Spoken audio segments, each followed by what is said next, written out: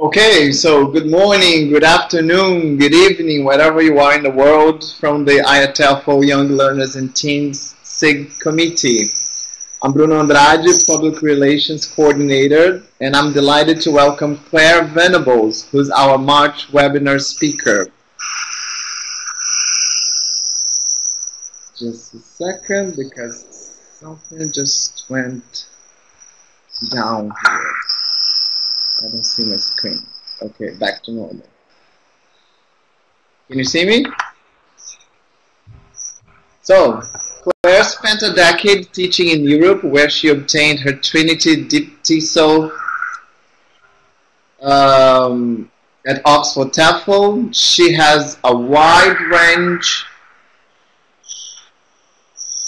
of experience as a teacher, teacher trainer, director of studies, and materials writer. However, her true passion is teaching English to primary and pre-primary learners.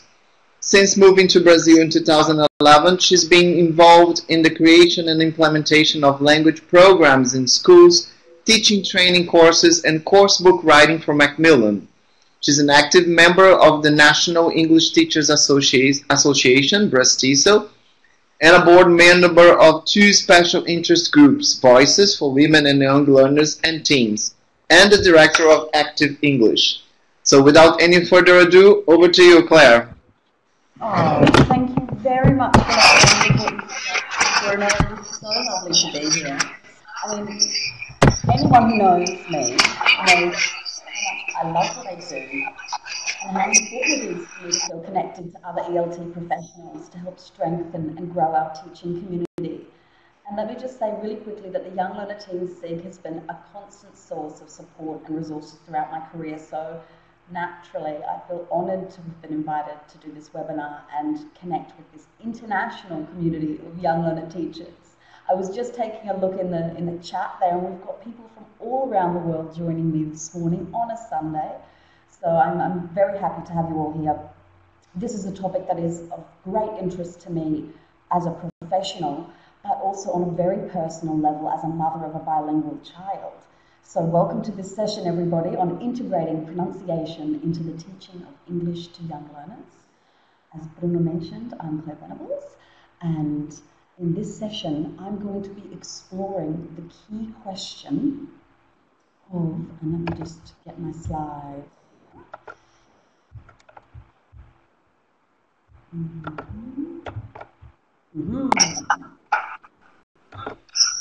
This key question, and I'd like you to reflect on it.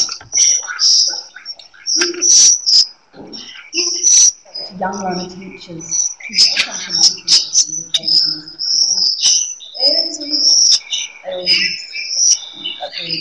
is it even worth dedicating unlimited class time to this? So it may seem like a funny way to be starting a session on pronunciation, but really this is what I'd like to address in this session. This is how we're going to look at and pronunciation development. We're going to look at what a teacher needs to know about pronunciation. We're going to have a look at pronunciation and language acquisition, and I wanted to provide you today with some really practical examples so that tomorrow when you go back into your class you might feel inspired to give a few new things a go. So this is our session today. Let me see if I can turn up my volume a little bit for people who can't hear me. How does that sound? Did the sound just improve? Great, excellent. Okay, so let's jump straight into it. Is it even worth doing pronunciation with kids? I mean, don't children just pick it up? Isn't that something that we've heard so many times before? This seems to be a message that I've heard a lot. In fact, I've even heard people say, don't children who start early manage to obtain native-like pronunciation? Well, there certainly has been a lot written about the advantages of an early start in language learning, and for a long time it was thought that there was this critical period within which children could acquire other languages with greater ease, and that this cut off at around puberty. You might have heard of that hypothesis before. Well, there is empirical evidence that disputes the hypothesis that there's a biological advantage, but there's still research that suggests that listening and pronunciation are two areas which benefit most from an early start. However, before we jump to any conclusions about the possible implications on this on our teaching practice, we have to take a closer look at the context of the learners in this research and then compare it to our own. I want to just take a minute to do a quick survey. In the chat here, if you could just answer these questions for me. Let me know, how old are your learners? How many lessons do they have each week? How many hours per lesson, and how many hours of homework do they have?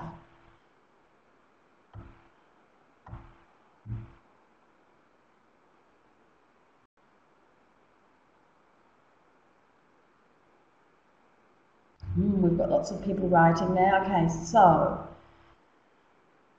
50-minute lessons. Christina, would you mind telling me how many hours a week that is? Oh, sorry, was that 5 50-minute lessons? Great, so every day. 2 hours a week. Irene, that's a very typical context where I'm teaching as well, twice a week, yep. 2 lessons a week, 2 hours, yep. 3 lessons a week. Sylvie, how long do your lessons last?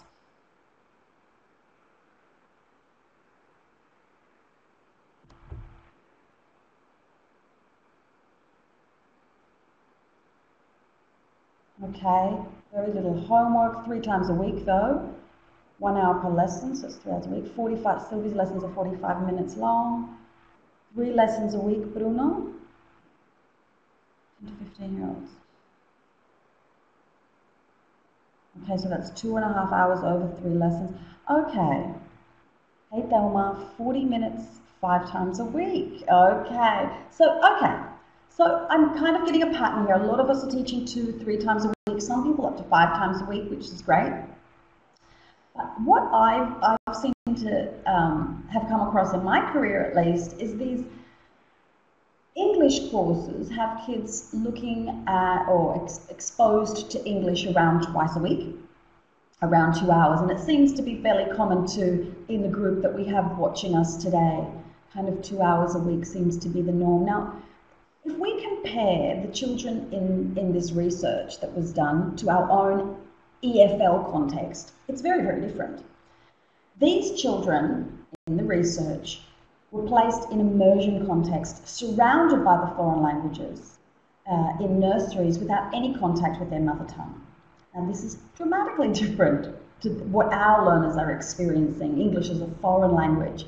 If you're living in a country where English is not an official language or widely spoken in the community, it's fair to say that the primary source and the main place where students receive English input is the classroom.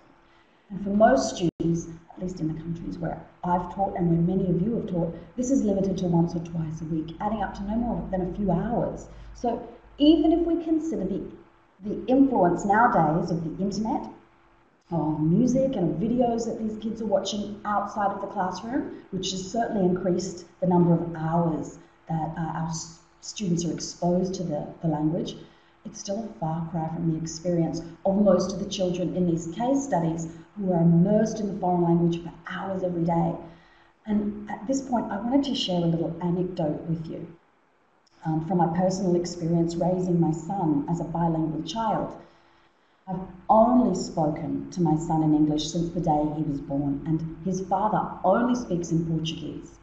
Since he was about 1.5, we've lived here in Brazil. Now, he's had English classes at school as well from the age of 3, an hour every day, and I've never made an effort to teach him English formally. But he's grown up speaking both languages fluently. Can you imagine how many more hours my child has been exposed to English in comparison to your average student? Right? Well, even so, he has an unmistakable Brazilian English accent and has even experienced communication breakdowns in Australia due to his pronunciation, which is not always intelligible, especially to listeners who are not used to the Brazilian accent. So for me, this really drives home the need to work on pronunciation with young learners and not believe the myth that children are just going to pick it up. There he is. There's my favourite young learner. That's Eloy. Oh. So that also highlights the fact to me that we really need to be providing, as teachers, a good model. And here's a quote from Davis and Laverne. It is vital that children receive a good model of pronunciation from the very beginning of their foreign language experience. But what is a good model exactly? Thanks, Susanna. If we accept this idea that the classroom is the main place where our learners hear and use English orally, we should also recognise that the teachers are an important source of input and need to provide a good model for their students. So, okay, I know this is a really delicate topic to talk about, as many non-native English-speaking teachers who are perfectly proficient, highly proficient, but do not have English as their first language, have all too often spent years hearing that native speakers make the best teachers. And one of the arguments for this has typically been pronunciation. Like, I've heard it so, has anybody else heard that? Has anybody else been exposed to that kind of discrimination before as perhaps a proficient language, a proficient speaking English teacher, but who does not have English as their mother tongue? Yeah, Amanda. Exactly, Amanda. That is when I've heard it. Amanda's commenting here that she, as an academic manager, she's had to hear this all the time from parents. And Amanda, that is exactly my next point. As a coordinator and as a native speaker of English, or English is my mother tongue, I've heard that a lot as well from parents who express their concern that their children are going to pick up the wrong accent, or that they want their child to speak like a native. Oh, well, this is not only widespread discrimination. It's not true, and my son is living proof. A native-like accent is no longer even a goal for us in 2018, and this is the message that you're going to hear over and over again, more and more, as we move towards creating a fairer ELT industry. So I suggest that we all make a commitment to ending this idea that we need to have an accent from a specific country to be a good model for our students. Let's instead work towards developing some pronunciation goals that are more realistic and more useful for ourselves and our learners, right? I mean, okay, having said that, let's also agree that pronunciation matters. Pronunciation matters just as much as having good vocabulary, good grammar, accuracy, and fluency. I feel like I'm probably preaching to the choir here, because if you've dedicated your Sunday, an hour of your Sunday, to listening to me talk about pronunciation, I'm pretty sure you're already convinced about the benefits of pronunciation. But what does a teacher really need to know to be able to teach pronunciation? Well, I believe that every teacher would benefit from learning the basics of phonology. There's something really empowering about knowing, I don't know, that there are over 40 consonants and vowels, or understanding word stress and rhythm and intonation. And personally, I might be an ELT nerd. I don't know if there's anyone else here. I love the IPA. And you should also be aware of what aspects of English pronunciation can cause difficulties for your learners. And I mean, who better to do that than a native speaker of the language, right? I mean, that's another argument in favour of having teachers who are not monolingual but bilingual. I encourage you all to get your hands on some books that are going to help you build up your knowledge and consequently your confidence with teaching pronunciation. Adrian Underhill's book, Sound Foundations, is a great place to start, and Mark Hancock's book, Pronunciation Games, is loved by teachers everywhere. And there's that great book, How to Teach Pronunciation by Jerry Kelly, which is also very useful. There are lots of things out there, books out there that you can use. And when we're talking about developing as a teacher and developing our English as a teacher, I want to give a shout out to Igor Cavalcanti, who's done lots of wonderful work and published lots of wonderful things about the importance of teachers improving their proficiency, and he's got some great publications written for the ELT community. So he's someone else. That's just a couple of little ideas of where you can start out if you want to develop more knowledge about pronunciation. So,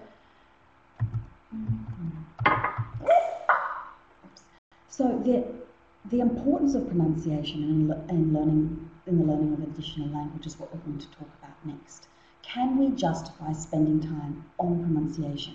I mean, with everything else, all our other priorities and expectations, what are the benefits for our learners?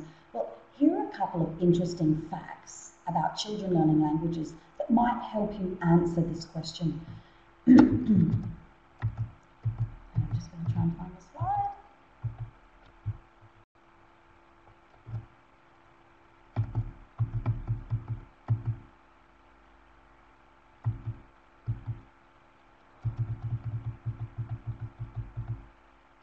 Okay, the slide's not there. So I'm going to read these to you. According to John Morley, intelligible pronunciation is an essential component of communicative competence. Pronunciation errors, and this was really interesting to me when I read about this. Pronunciation errors can cause as many or even more communication breakdowns as grammar or lexis. I was surprised when I heard that. Yates explains that learners with good pronunciation in English are more likely to be understood even if they make errors in other areas, whereas learners whose pronunciation is difficult to understand will not be understood even if their grammar is perfect. I mean, maybe that shouldn't surprise me so much. As I struggle myself with my pronunciation in Brazilian Portuguese, people can still understand me. I think my pronunciation is intelligible, even when my grammar is not. I think I can get by. Pronunciation plays a role, an important role, not only in a learner's ability to be understood when communicating, but did you know that it also directly affects their ability to understand spoken English? So we're now crossing over from productive skills to receptive skills. And phonological awareness, or the ability to hear the sounds and syllables in English, directly affect literacy development as well. And that's something that Lynn Cameron talks about in her book. I'll have all of these references for you in my last slide. So we've looked at some strong arguments there in favour of devoting precious class time to working on pronunciation. But I believe what often puts a lot of young learner teachers off this area is not knowing what to teach. Well, most authors agree that the focus should be on working on those aspects of pronunciation which affect intelligibility. So you don't have to worry. Actually, Jenna Jenkins has even proposed a syllabus for English as a lingua franca, and that describes what our priorities should be for obtaining mutual intelligibility. Fantastic. So this is an excellent reference for you to check out. There's a lot of pronunciation work that can be done also in response to the problems that teachers hear while monitoring their students' oral production, much in the same way that you do with grammar and vocabulary, right? So just this, look at that, a tiny little change, just raising your awareness, noticing, starting to notice, look out not just for grammar and vocabulary, giving feedback on grammar and vocabulary, but starting becoming more aware of giving feedback also on pronunciation can really make a difference. But as Kelly points out, there needs to be a move towards planned pronunciation teaching as well. And that can be as simple as taking into consideration the potential difficulties that your learners might have with the language that you're planning to revise or introduce in that lesson. And we can highlight the advantage again of being a native speaker of your learners L1 here. Being able to predict what areas of pronunciation will be challenging for your students is a real advantage here. My goal in this talk is to highlight ways of making pronunciation teaching viable for every young learner teacher, and I think these 2 tips are enough to get you started.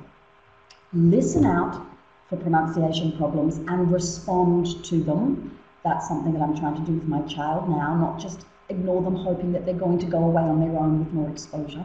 Respond to these problems and predict difficulties that your learners will have when you're planning and thinking of ways that you'll work on these in your lesson. So that's a great jump off point. But this brings me now to the most important part of my talk, and that is the how. So how can we teach pronunciation?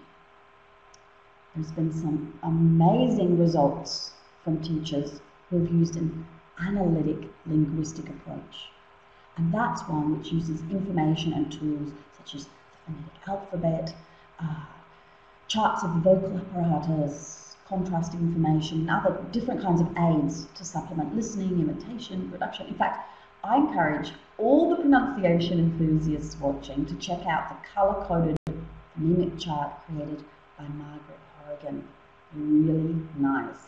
But tonight, or today, wherever you are in the world, as promised, I'd like to look at ways that you can work on developing your young learners' pronunciation using the activities that you're already doing. That's through games, songs, rhymes, chants, stories, and with your teacher talk. So we're going to be taking another approach, or I'm going to be sharing some ideas that take another approach here. Let's have a look. Let's start off with games. So, games, pronunciation in games. There are lots of traditional children's games that use songs and chants. For example, the playground game, What's the Time, Mr. Wolf? Has anyone ever played that game before as a child or with their learners?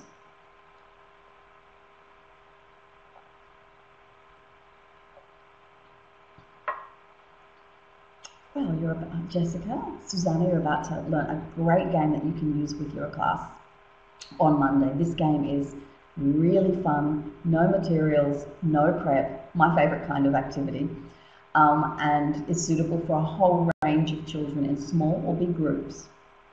Basically, What's the Time, Mr. Wolf? Involves a group of children asking this question repeatedly to another child, who's the wolf, who answers back with different times. It's a playground game, but you can set this up in a space in your classroom too. One child, the wolf, is at one end of the room and the other children at the other. So, what's the time, Mr. Wolf? And the wolf will reply, I don't know, it's 5 o'clock.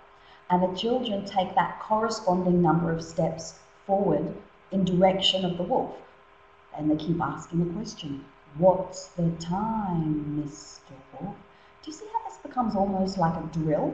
The children drill these sentences over and over again and listen to all of the different features of pronunciation that are going on in these, not just this game, but in all of these kinds of games that have this repetitive chant-like quality to them. What's the time, Mr. Wolf? It's 5 o'clock. 1, 2, 3, 4, 5, and they keep moving forward, waiting to hear the wolf cry out, dinner time! And when they hear that, they have to all run back to the start without getting caught. And if you are caught, you become a wolf and the game repeats. So this is what makes games. This game, and many other games just like this one, with these same qualities, provide a natural and fun context for that drill-like repetition of this formulaic language. So this makes them the perfect vehicle for teaching chunks of language and features of pronunciation like connected speech and sentence stress. I mean, just perfect. Other games like Duck, Duck, Goose. This is a classic game, Duck, Duck, Goose. This is one I wanted to share with you because although you may have played the traditional version before, you might not know that this game can be adapted to be played in many different ways. And some of these ways can focus on specific problems, either in response to or in anticipation of pronunciation problems. You all know this game, I'm sure. The students sit in a circle and another child walks around the outside of that circle, gently tapping their peers as they chant duck, duck, duck, duck, duck, duck. And when they say the word goose, that child who was tapped must jump up and chase the first child around the circle, trying to catch her before she sits down in the now empty space in the circle. Super easy game, really easy to teach, possibly familiar to the children already. And by adapting this game, it could be used to work on any pair of words that contain challenging sounds for the learners. Think about minimal pairs, long or short vowel sounds, or even singular and plural nouns. As you can imagine, this activity provides lots and lots of opportunities for both production and recognition. So presenting this in the format of a game makes it a whole new level of fun, much more engaging and consequently much more memorable for our learners. The last one here that I'll talk to you about really quickly is Walk, Don't Touch. Now, Walk, Don't Touch is a game that I've been using a lot. You probably haven't heard of it because I'm pretty sure I made it up. But I've been using it all the time for lots of different things. And it is specifically for group formation, but that's a whole another webinar. So I've been using Walk, Don't Touch as well for pronunciation. And if you have students in a nice big space walking around, you chant walk, don't touch, walk, don't touch, walk, don't touch, and stop. And the students have to stop facing a partner, and you can get them to say something to each other. You can have an oral exchange with each other. Or if you wanted to work on pronunciation, you can have them with cards that have minimal pairs on them, or they have to try and find their minimal pair in the room. All these kinds of games that have these kinds of characteristics of what's the time, Mr. Fool, duck, duck, goose, and walk, don't touch are just perfect.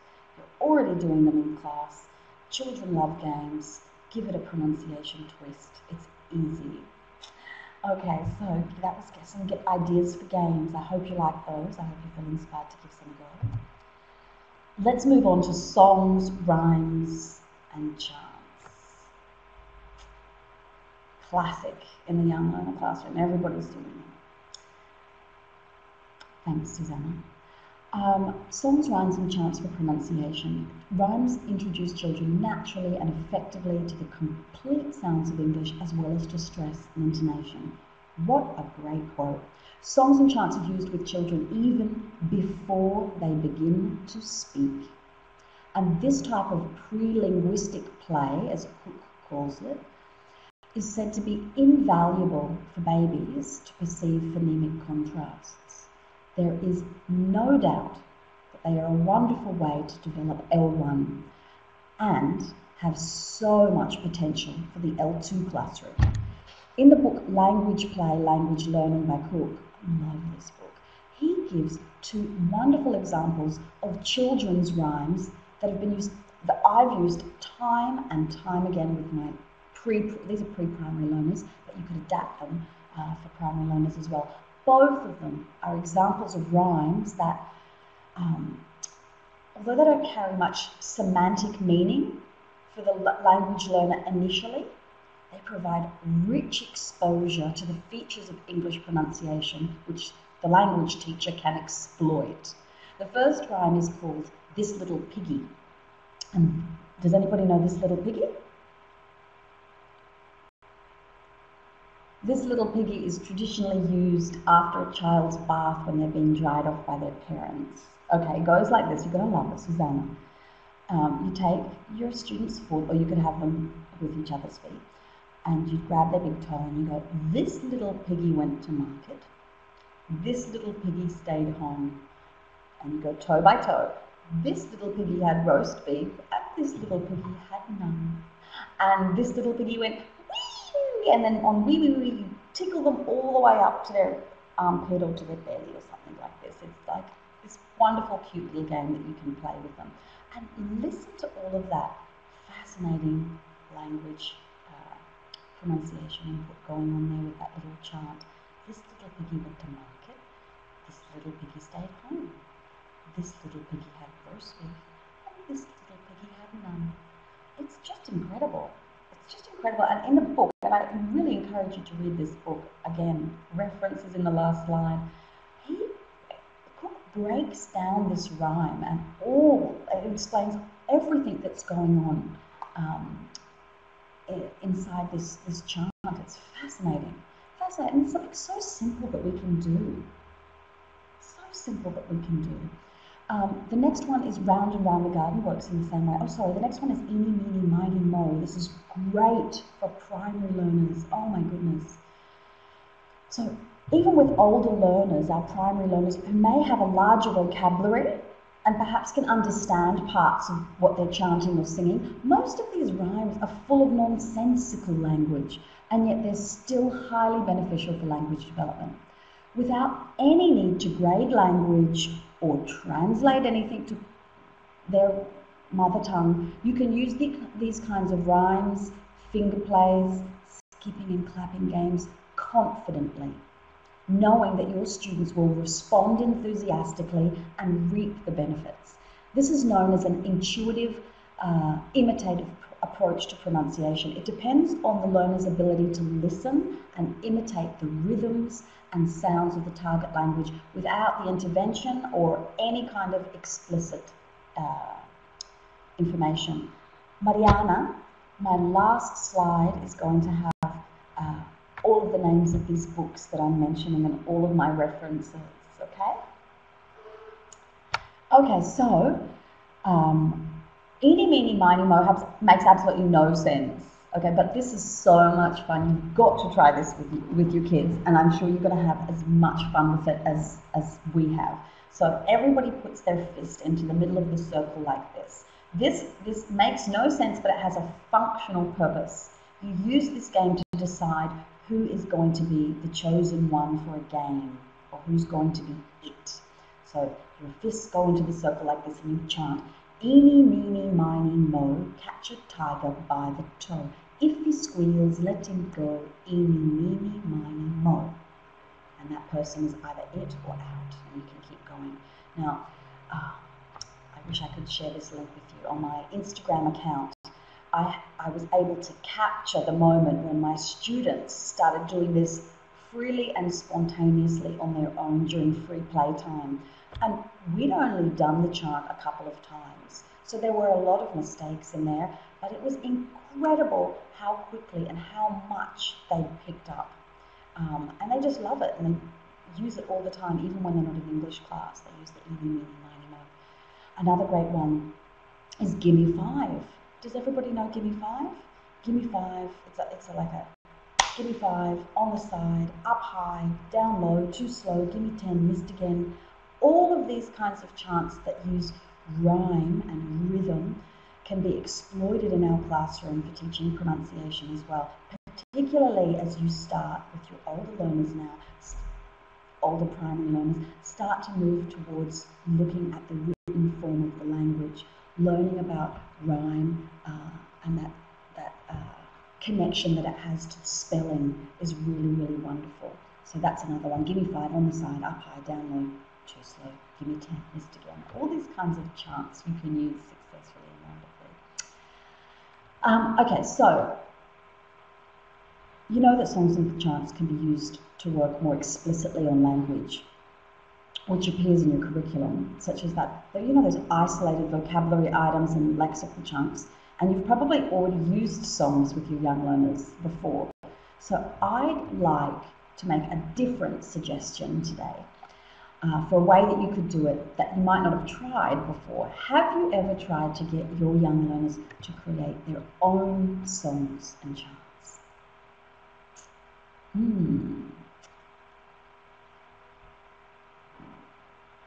Well, when we allow students to use English creatively like this, We're giving them a sense of ownership of the language. They can experiment, take risks, personalise the language so it's meaningful and more memorable.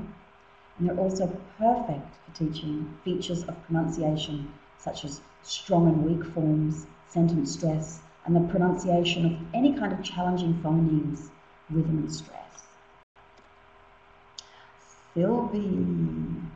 Oh, Sylvie's creating her own chants with her students using flashcards. That's a wonderful idea. Okay, well, if you haven't tried creating songs with your students, I'm going to share a way of doing this with you now. Writing your own. This has come from a great book, which is again in the reference page, by Carolyn Graham. And she says that she provides this great advice on and step-by-step process for getting children to create their own songs, rhymes, and chants. So to do this activity though, we need to bear in mind something. We need to bear in mind that this is a task for children who are already reading and writing in English, but may not have had exposure to writing in this genre, even in their first language, you know. So they're going to need a lot of support and more than one opportunity to try it out over the course of a school year. So you can provide support for this activity with the following. First of all, making sure you're teaching lots of vocabulary in context, not just word lists. Give them lots of opportunities to see and hear language in context through storytelling, through circle time, sharing news. There's lots of ways to do this. You're going to need to teach them explicitly about syllables and rhyming words. So that's something that they will need to be taught. You should also give them access to tools for finding rhyming words. And I've just included a website there that's fantastic for this. So if you're lucky enough to have internet access in your classroom, you can use this website with them or get them to access it themselves. You also need to scaffold the activity, and you do this first of all by modelling how to create a chant first, and then creating one together before letting them try it on their own in pairs. And this doesn't have to be done in one lesson. It can be stretched out over a series of lessons. So here are the steps for creating your own jazz chant or song that I've adapted from Carolyn Graham's book. This is a classic book. Put your hands on it if you can. Write a list of key words. Okay, so these could be the words that that might be related to the theme that you're working on, or it could be useful classroom language that you want to teach, or it could even be the students' names if you're starting off with a new group, you know. So it's around 10 words. You then want to make a list of rhyming words that rhyme with those keywords. And you can send the students here to Rhyme Zone that I mentioned before, for example, to help them out. Then you write a list of individual words or phrases to describe or add information to your list of words. Let me think of an example here. If you were doing food vocabulary, you would then add like extra words to that food vocabulary, like fresh, frozen, delicious. And then you're going to divide the words into groups according to their number of syllables. Okay, so those are the steps. Oh, Sylvie. Sorry, I'm just looking at that. I just got distracted here by Sylvie's comment in the chat. Can everybody see that? Thank you so much for sharing that lovely idea.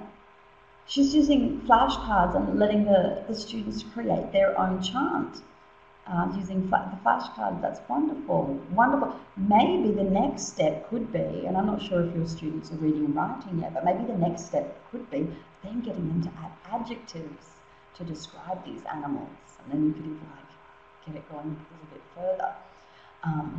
Yeah, so we're going to look at storytelling now. And oh, sorry, I didn't finish off the last step for creating their own chant. So once you've done all of this, the simplest thing to do, if this is your first time doing it, is simply to take a tune that everybody's already familiar with and then add these new lyrics to this tune according to how many syllables are needed and the rhyming words. It's the easiest thing in the world. You don't have to be creating new tunes or anything like that, you can use one. You can even use ones that are in your course book. You know, you can take that really maybe less meaningful song that you might find in your course book, and you can get the students to personalize it using these lists that they've just created. So let's talk about one of my favorite things to do with young learners, and something that I believe is a skill that every young learner teacher should develop, and that's storytelling. I'm a huge fan of storytelling. When choosing a story and preparing to read it aloud to your students, there are some very specific things that you can do that will make story time useful for teaching vocabulary, but also for teaching pronunciation, okay? So here are my top tips for using storytelling effectively as a way for teaching pronunciation in English. First of all, look at the language in the book. You want to look for stories that have a lot of rhyme and or repetition, okay? So we're just going back to a comment that I want to make about the first point, looking at the language of the book. When I say this, look at the language, look at the words used, and make sure that these books haven't been graded so much that they become unnatural. I was doing a storytelling workshop with a group of wonderful teachers, and they brought along a lot of these big books. And when I started to look at the big books, I realized that there were no contractions used whatsoever. And then the teacher was using these big books as a read aloud, because that's what big books are for, right? But because there were no contractions, it sounded like a robot. She sounded like a robot while she was reading, and it became this really poor model for the young learner. So look carefully at the language and adapt it where you need to. Be critical of what's written in these books, which are especially for young learners. So the next thing is look for stories with a lot of rhyme and repetition. A great example of this is one you probably all know called Brown Bear, what do you see? I see a red bird looking at me. Who doesn't love that book? Especially for the young learner classroom and teaching English. So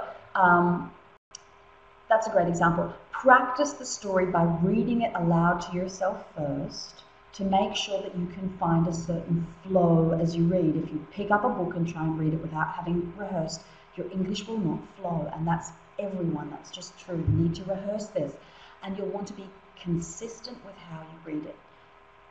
It should feel really like it flows. Think of the book, I know a good example here. Think of the book Dear Zoo. Dear Zoo doesn't have a lot of rhyme, it has a lot of repetition, but if you practice reading it, you can find a flow in it, and I'll talk to you about why the flow is so important. Dear Zoo, I wrote to the zoo to send me a pet, so they sent me an elephant, but he was too big, so I sent him back. I've rehearsed that and read that story so many times to my learners that, again, I would love to share the link with you. You should check out my Instagram account later if you can, and you will find Pedro, 3 years old, reading this book, and his intonation and connected speech is just amazing, just from reading a story. So powerful.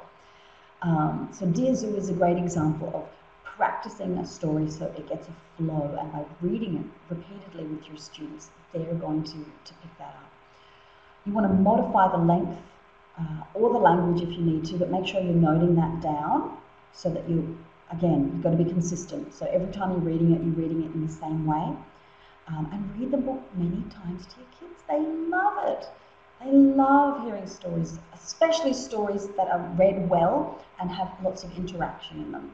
Give them opportunities also to read on their own, and you'll find that if you're reading aloud to them, they'll start naturally reading aloud to themselves, and that's a great opportunity for you to get around the classroom and monitor, listen to what they're saying.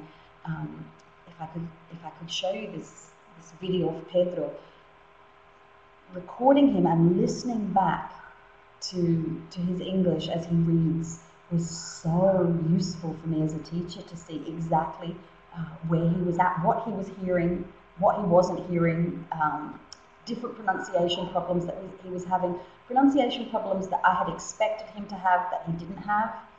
I'll give you one example there, the word pet, that last T sound for a lot of Brazilian Portuguese speakers sounds like a ch, or we will be pronounced as a ch, so it would be petch, petch. Didn't hear that at all when he was reading. It was really quite surprising and lovely. Anyway, Anyway, observing children reading out loud or speaking out loud in these kinds of controlled practice kind of activities are a wonderful way for you to get data on where your students are at and what you need to work on next. I learn a lot from observing my students, but you have to create time in your lesson for this to happen. A big problem that I've had for many years was packing my lesson full of activities, and nowadays I allow a lot more space in my lessons to let the children read books freely, play freely, and this is a great time for me to monitor what they're doing. Okay, so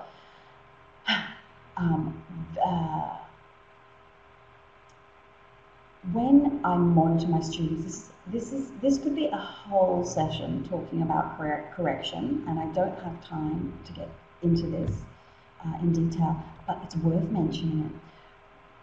Going back to this example of Pedro at free reading time, reading this story aloud to his friends, okay?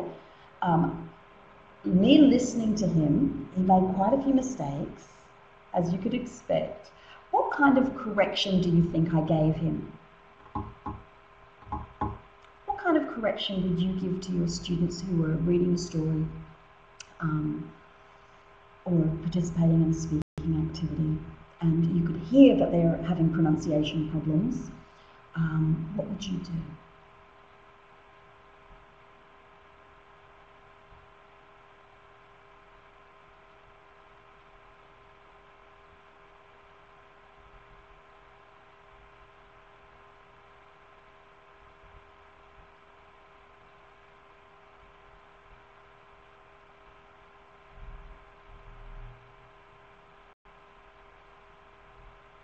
Collective feedback. Great, Bruno, after the reading's done.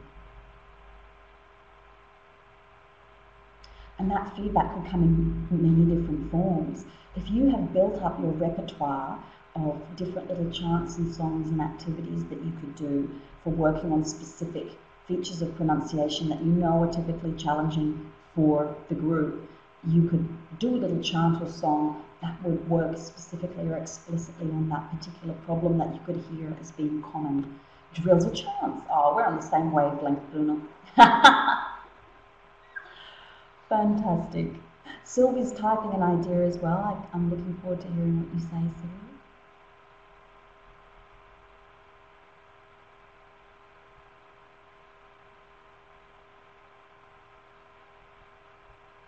Oh, some other people are typing their ideas too. As you begin to work more with pronunciation in your lessons, it's also important for you to consider how you're going to give feedback to your learners. And I mean, this is something for me that I've began focusing on, pronunciation feedback in my lessons, but also as a mother. I need to start giving explicit feedback and correction to my little young learner at home if he's going to keep improving. An action exercise to help them create the sound well. Fantastic. A right or wrong game. Okay.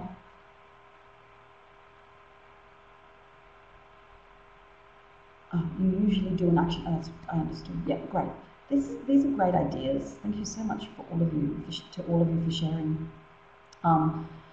Like I said, there's not a lot of time to go in and look at correction techniques in this workshop, but it's definitely worth mentioning briefly that children shouldn't be overcorrected, especially when they're practicing freely and taking risks with the language, just like in this video clip that I was talking to you about Pedro reading. The stage of the lesson that that was this free reading time. This is exactly when each child can take a book from our shelf and read it to themselves. And like I said, I use this time to observe and take notes on grammar, vocabulary, and pronunciation. And it's such a joy to see the language which emerges spontaneously as they're flipping through these books. And this happens at lots of different lesson stages, but we're talking about storytelling. And it just confirms to me the importance of making sure that we're providing students with good quality input in our lessons, but not just in the songs and stories, but one of the richest sources of input in the classroom is our teacher talk, which is kind of funny because, it's kind of funny because I don't know how many of you have done a CELTA or a Delta or a Trinity certificate or diploma, but everybody always talks about reducing teacher talk time and increasing student talk time, and absolutely, I'm not here to argue that we shouldn't get students talking a lot in class, but I think we need to really look at the quality of our teacher talk in the young learner classroom especially, and think about the impact or the influence or the benefit, you know, that we can provide for our students by being mindful of how we're using our language. And I saw a talk earlier this year by Elcio Souza, who is a Brazilian English teacher. He's wonderful. What a great speaker.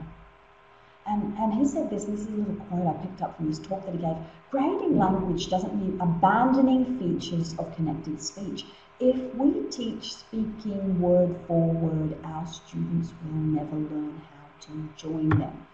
So this resonated very strongly with me because I observe a lot of teachers, and some people like to grade their language down to a level thinking that by talking really slowly, their young learners are going to understand better, and it just doesn't work like that. It just doesn't. Elcio talked about the role of teacher talk in the development of the pronunciation of our learners, and I think he makes an excellent point. And I've said it before and I'll say it again, pronunciation matters. We have to acknowledge the importance of providing quality teacher talk in the young learner classroom. Children need lots of natural, clear language that provides them with a model that they can copy. I mean, why do so many teachers feel like they need to modify their language to the point where it becomes unnatural? I don't know. I think, like I said, that many people feel that beginner students are not going to understand them. Let me teach you an easy way that you can. This is something that I work on a lot in my teacher training sessions. This is a strategy that you can use to transition your students from one activity to another in a way that they will understand you perfectly. It retains all the beautiful features of pronunciation, and it doesn't involve using L1, okay? This is what it is. This is great for all of that classroom management talk that you use in your classroom. I always say that in the young learner classroom, I spend the first 6 months singing. That's because in the beginning, I add music to all of my classroom instructions, basically. Not all of them, I'm exaggerating, but I use a lot of music in my classroom instructions. So for example, to start the class, I'll sing. I'll have a song to start the class. I think everybody does that. And I'll get them to come and sit down on the floor. But instead of using L1 to request that they go and sit down in the classroom on the floor, I will sing it. And I'll sing, come and sit down on the floor, come and sit down on the floor, come and sit down, come and sit down, come and sit down on the floor. Hey! Super simple song, like really easy. They recognize the tune before they understand the individual words, and that's true. And they will hear that tune very quickly, recognize what it is that is expected of them, and I don't need to use L1, I don't need to do anything like that. This is a classic technique. I use it for lots of different lesson stages, like you can see on my slide there. Circle time, circle time, circle, circle, circle time. 5, 4, 3, 3, 2, 1. I've got a song for everything. Story time, story time. So by singing your classroom instructions in the beginning, you have an amazing technique for managing your class, providing them with input, and as the year progresses, you start taking that music away. So this is very deliberate. This is deliberate and planned. And after a while, I remove the music from these commands, and it becomes, come and sit down on the floor. Beautiful intonation, natural input there for the students. It's circle time, and then the next stage after that is switching it up or extending it. So then, come and sit down on the floor. You can actually start saying, come and sit down next to me, come and sit down on a chair. And children will pick up these chunks. Finally, by the end of the year, you're going to see the children using this language too, naturally, fluently, appropriately, and with intelligible pronunciation. So teach them, provide a good model for them, and they will learn too. These were a few ideas of how you can integrate pronunciation work into your lessons.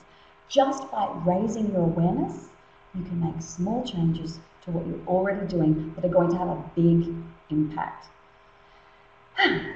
So I think the fact that we're all here today to discuss pronunciation in the Young Learner classroom is a clear sign that this is an area of language teaching that we all value and recognise as being important, and an integral part of language teaching and learning. Now, I'd like to pose to you the same question that I asked at the start of this session. Is it reasonable to expect young learner teachers to work on pronunciation with their learners, all the other responsibilities that they already have? And is it even worth dedicating a limited class time to this? Well, what do you say? I hope that in this session I've managed to convince you to give a few new things a try. Thank you very, very much. If you have any questions, doubts, or suggestions, ideas that you'd like to share, please go ahead.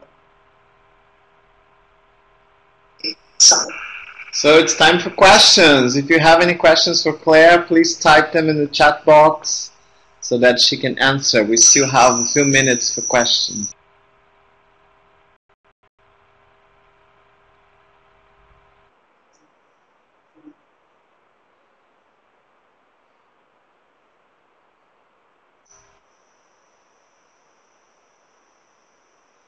I'd be delighted to connect with any of you after this as well. So feel free, if you wanted to private message me or get in contact later with your ideas or suggestions. There is a blog post about this talk coming up too, so you can check out those ideas.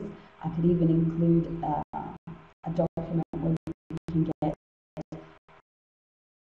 the instructions for all of the activities, songs and chants, and more that I mentioned in this webinar as well.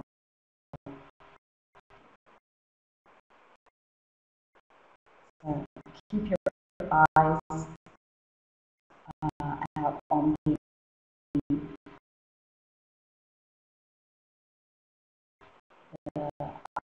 IATEFL Young Learner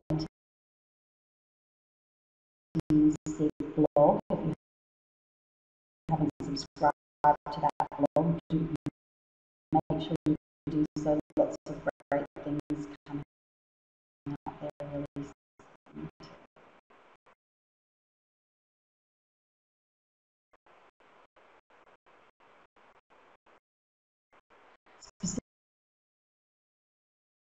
Specific material that you can buy for teaching vocabulary through songs.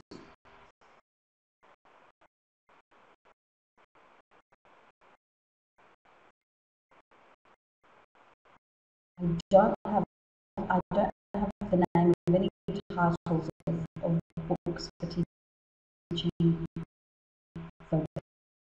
vocabulary through songs. Sorry.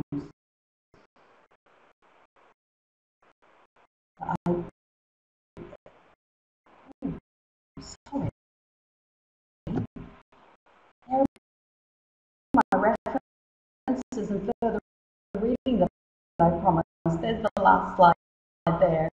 So take a screenshot of that if you wanted to do some more reading.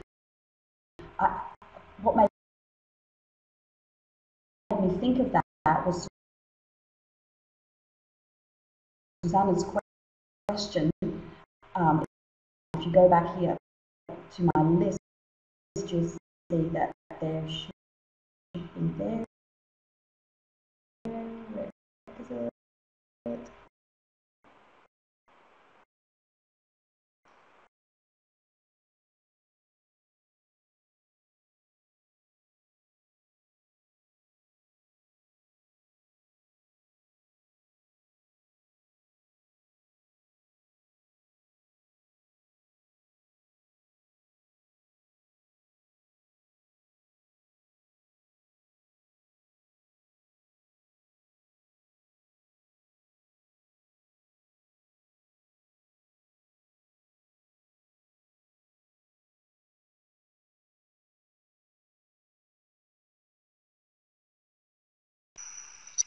Okay, so that was very, very good, Claire. So thank you very much for this great webinar with so many practical ideas for incorporating phonological approach to teaching young learners.